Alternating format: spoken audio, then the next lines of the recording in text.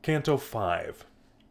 So I descended from first to second circle, which girdles a smaller space and greater pain, which spurs more lamentation.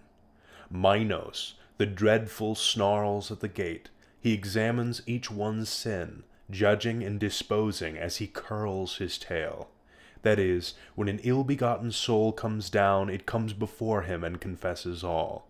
Minos, great connoisseur of sin, discerns for every spirit its proper place in hell, and wraps himself in his tale with as many turns as levels down that shade will have to dwell. A crowd is always waiting. Here each one learns his judgment and is assigned a place in hell. They tell, they hear, and down they all are cast. "You who have come to sorrow's hospice, think well," said Minos, who at the sight of me had paused to interrupt his solemn task mid-deed. "Beware how you come in and whom you trust. Don't be deceived because the gate is wide." My leader answered, "Must you, too, scold this way? His destined path is not for you to impede.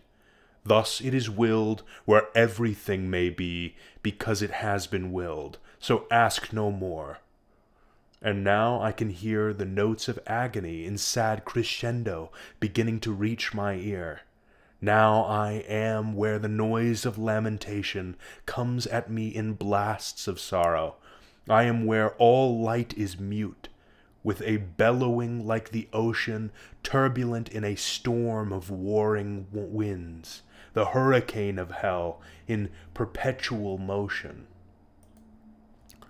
sweeping the ravaged spirits as it rends, twists and torments them. Driven as if to land, they reach the ruin, groaning tears, laments, and cursing of the power of heaven. I learned they suffer here who sinned in carnal things, their reason mastered by desire, suborned, as winter starlings riding on their wings, form-crowded flocks, so spirits dip and veer, foundering in the wind's rough buffetings, upward or downward, driven here and there with never ease from pain nor hope of rest, as chanting cranes will form a line in air. So I saw souls come uttering cries, wind-tossed and lofted by the storm. "Master," I cried, "who are these people, by black air oppressed?" "First among these you wish to know," he said, "was Empress of many tongues. She so embraced lechery that she decreed it justified, legally, to evade the scandal of her lust. She is that Semiramis of whom we read. Successor and wife of Ninus, she possessed the lands the Sultan rules. Next, she who died by her own hand for love, and broke her vow to Sachias' ashes. After her comes lewd and wanton Cleopatra, see Helen too, who caused a cycle of many evil years, and great Achilles, the hero whom love slew in his last battle. Paris and Tristan are here. He pointed out by name 1,000 souls whom love had parted from our life or more. When I had heard my teacher tell the roles of knights and ladies of antiquity, pity overwhelmed me, half lost in its coils. "Poet," I told him, "I would willingly speak with those two who move along together and seem so light upon the wind." And he, "When they drift closer, then entreat them hither, in the name of love that leads them here. They will respond." Soon their course shifted, and the merciless weather battered them toward us. I called against the wind, "O wearied souls, if another does not forbid, come speak with us."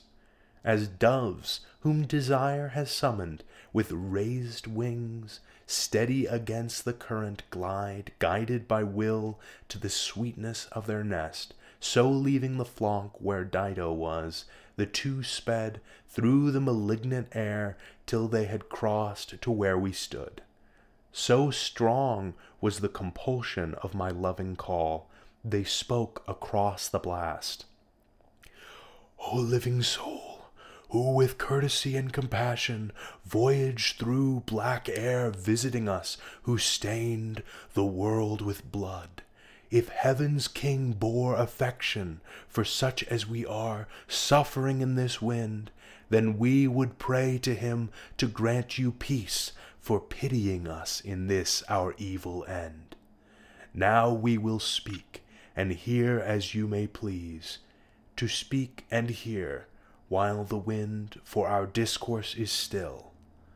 My birthplace is a city that lies where the Po finds peace with all its followers.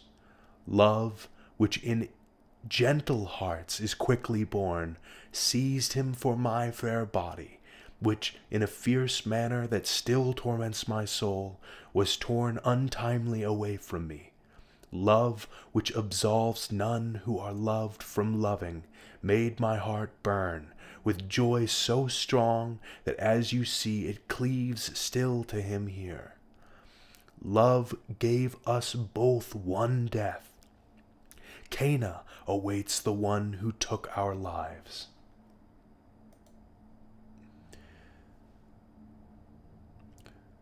These words were borne across from them to us. When I had heard those afflicted souls, I lowered my head and held it so till I heard the voice of the poet ask, "What are you thinking?" I answered, "Alas, that sweet conceptions and passions so deep should bring them here." Then looking up toward the lovers, "Francisca, your suffering makes me weep for sorrow and pity, but tell me, in the hours of sweetest sighing, how and in what shape or manner did love first show you those desires so hemmed by doubt?" And she to me, "No sadness is greater than in misery to rehearse memories of joy, as your teacher well can witness. But if you have so great a craving to measure our love's first root, I'll tell it, with the fitness of one who weeps and tells. One day for pleasure we read of Lancelot, by love constrained, alone, suspecting nothing, at our leisure, sometimes at what we read our glances joined, looking from the book, each to the other's eyes, and then the color in our faces drained. But one particular moment alone it was, defeated us. The longed-for smile, it said, was kissed by that most noble lover. At this one, who now will never leave my side, kissed my mouth, trembling. A Galeotto that book, and so was he who wrote it. That day we read no further." All the while the one shade spoke, the other at her side was weeping. My pity overwhelmed me, and I felt myself go slack, swooning as in death I fell like a dying body.